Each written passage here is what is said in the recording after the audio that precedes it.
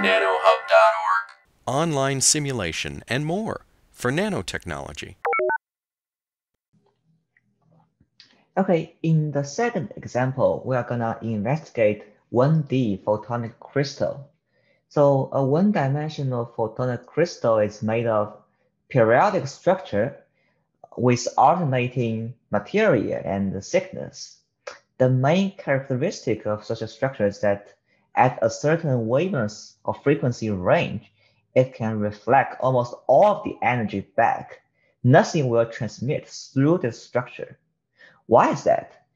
Because as the light hits the first interface, as you can imagine, part of the energy reflects back and the rest of them transmits through. And at the second interface, again, some energy reflects back, some transmits through. And the same for the third, fourth, fifth, blah, blah interface. And on the right frequency, the phase of the reflected wave are in phase at every interface. So they add up constructively. However, the transmitted wave are out of phase. So they interfere destructively and cancel out. So that's why at this specific wavelength, nothing will transmit through the structure. Okay, let's use this as an example. We have a photonic crystal made of two material. Material 1 is vacuum with permittivity 1, and it has thickness 120 nanometer. Layer 2 is made of a material with permittivity 4, and it has a thickness 80 nanometer. And if we consider such a 3-period, 6-layer structure, here on the top right figure, we plot the reflectance of such a structure. We can see that between 500 and 750 nanometer, it has a very high reflectance region. If we further increase the number of periods to 20 periods, then this high reflection region almost has a unity reflectance. It has a very sharp cutoff at around 500 nanometer and 750, and the reflectance is almost unity. So now let's use S4 tool to investigate a 3-period, 6-layer structure for simplicity, and I will leave it to you to investigate more periods. Okay, we have opened up a new S4 window. We are gonna keep using graphical interface for this example. Let's define the material. Again, we have two materials. Material 1 is vacuum. Material 2, again, we set this material manually. It has a permittivity equal to 4. Let's go to layer. For this example, again, we don't really care about the basis vector. And we have 6 layers, 3 period in this example. And our top layer is a semi-infinite vacuum layer. And this time we want to copy our top layer as the bottom layer. So we check yes here. Okay, so that the bottom layer will be automatically made of material 1. Now let's go to layer 1. Layer 1 is made of material 1. It has thickness 120. Layer 2 is made of material 2. It has a thickness 80 nanometer. Layer 3, again, material 1, 120 nanometer. Layer 4, material 2, 80 nanometer. Layer 5, material 1, 120 nanometer. And layer 6, material 2, 80 nanometer. All right, here's the layer definition. Now let's go to simulation detail. For this example, we can use more Fourier function, maybe 50. And we want normal incidence. We want normal incidence, so phi and theta are both 0. And this time, actually, for normal incidence, it doesn't really matter whether it's S or P polarization if there's no pattern in the XY plane. So for simplicity, we set S polarization component to be 0. And the reduced unit, again, we set default. And the wavelength range, we want it start from 100 nanometer to 1000 nanometer at a step 2 nanometer. Okay. And we don't want to smooth the resulted curve. We chose no. All right. Then we are ready to go. All right. We have already got the result. There are 3 curves. The blue curves on the top is the incident flux. It has been normalized to 1. And the red curves here is the reflection flux. As we can see, there's a very high reflection peak or between 500 and 750 nanometer. And the green curve is the transmission flux. We have been using the graphical interface to work out the previous 2 examples. And what does the graphical interface do? It simply transforms your input to a control file. And actually, the graphical interface is less flexible than S4 itself. For example, in S4, you can run a structure with many layers, but in this graphical interface, it only allows at most 10 layers. So to fully utilize the feature of S4, we need to understand how to write our own control file. So to start with, let's go to the control file and download this file.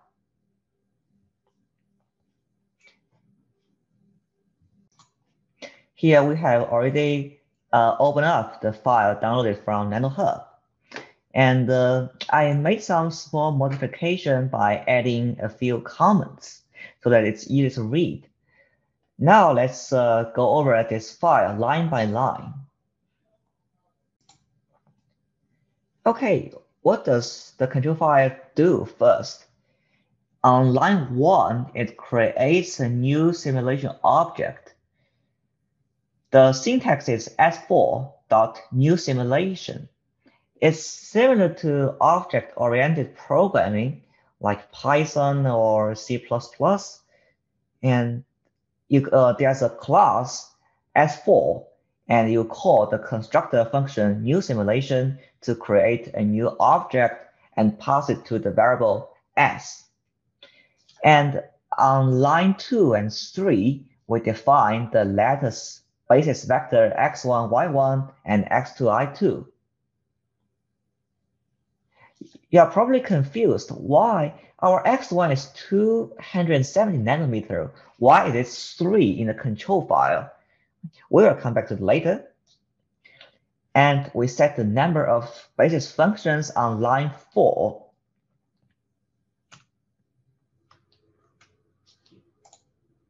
Next, we define the materials. On line 6, we first define the first material, vacuum. Its real part is 1, imaginary part is 0. On line 8, we have material 2, real part and imaginary part of permittivity. Next, let's define all the layers. From line 10 to 13, we define the top layer. It's called layer above, and it's made of vacuum. And since it's a semi-infinite top layer, the thickness is 0. And then let's look at line 21. Instead of defining a new semi-infinite bottom layer, we copy the top layer to the bottom layer because they are made of the same material. Okay, the new layer is called layer below, and it's copied from layer above, and it has thickness 0 because it's semi-infinite. And from line 14 to 19, we define the 6 layers for the alternating structure. Layer 1, layer 2, 3, 4, 5, and 6. They are made of vacuum, material 2, alternatively. And again, you might be confused. Hey, the thickness of our first layer is supposed to be 120 nanometer. Why is it 1.3333? Again, we'll come back to it later. And next, we need to specify the excitation mechanism. We call the function set excitation plane wave. On line 26, we specify the incident angle phi and theta. On line 29, we specify the amplitude and phase of the S polarization component. And similarly, on line 30, we specify the P polarization component. Next, we need to create some arrays before sweeping over all the frequency. Our wavelength runs from 100 to 1000 nanometer at step 2 nanometer. So we first create a frequency array that encompasses all the frequencies we need to calculate. So you might be confused. Hey, our wavelength is from 100 nanometer to 1000 nanometer. Why the frequency starts from 0.9 and goes down? This has something to do with the reduced unity in S4, and again, we will come back to it later. And on lines 33 to 37, we define the array for the material constant. Why do we do that? Because here we set our material to be dispersionless. That is, its optical property is independent of frequency. But in real-world material, almost all the materials are dispersive. That is, their permittivity is dependent on frequency. So you have to create an array to set the optical property for each frequency we want to calculate. And finally, we loop over all the frequency. So since there are a total of 451 frequency, we have a loop index I running from 1 to 451. On line 40 and 41, we specify the operating frequency by calling set frequency function. And on line 43 and 44, we reset the material properties. And again, this is for dispersive media only. And actually, for this example, we don't have to write these two lines. And the most important part is to obtain the desired output. We first call a function get pointing flux to retrieve the pointing flux at the top layer with z offset 0.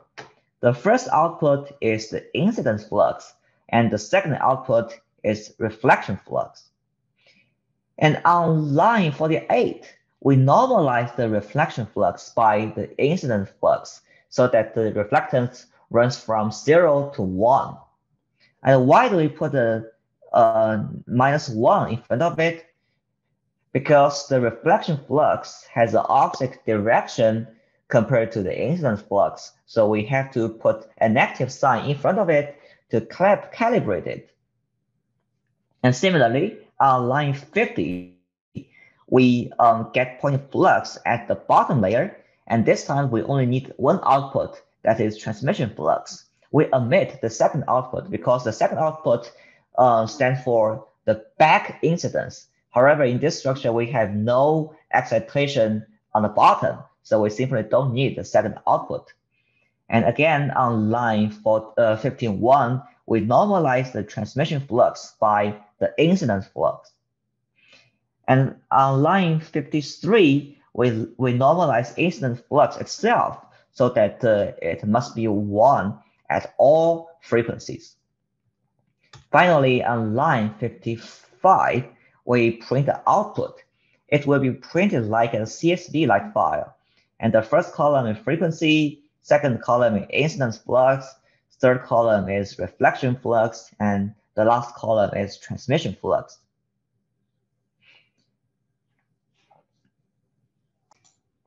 Next, let's talk about the reduced unit in S4. So we have already learned that in SI unit, frequency times wavelength is equal to the speed of light. And in S4, speed of light is assumed to be 1, so that the frequency is simply the inverse of wavelength. And sometimes it's a little bit cumbersome to deal with like absolute unit. For example, if we have a structure with a thickness 1 micron, then we have to type 0.000001 meter. That's very cumbersome. So in S4, we set a normalization constant to normalize all the lengths. For example, if you remember, we set the reduced unit, we set the normalization constant to be default in the previous example. And in this graphical interface, by setting default, the normalization constant is set to be 0.9 times the minimum wavelength. So in this example, it's 90 nanometer. Then everything is normalized by this constant. For example, our wavelength runs from 100 nanometer to 1000 nanometer. So we divide each of them by 90 nanometer.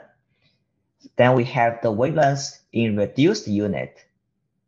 And then we take the inverse of wavelength, we get the frequency in reduced unit. So that's why you can see that in the frequency array, we have the first element is 0.9, the second element is 0.88, and down to, I guess, 0.09.